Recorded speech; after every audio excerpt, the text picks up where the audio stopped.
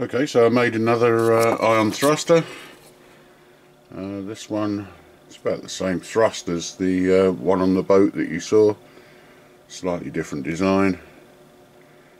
Trying to funnel that air through there. It's all made out of old soda cans. You can see I've glued it directly to the 200 kV transformer there. Okay. Not a lot of point in running that up, but you get the idea. And that was the Mark II. I've learned quite a lot from it. You don't need such a big funnel, but it looks quite good, that large funnel. I think it looks a bit better than it actually works, but there you go. Okay.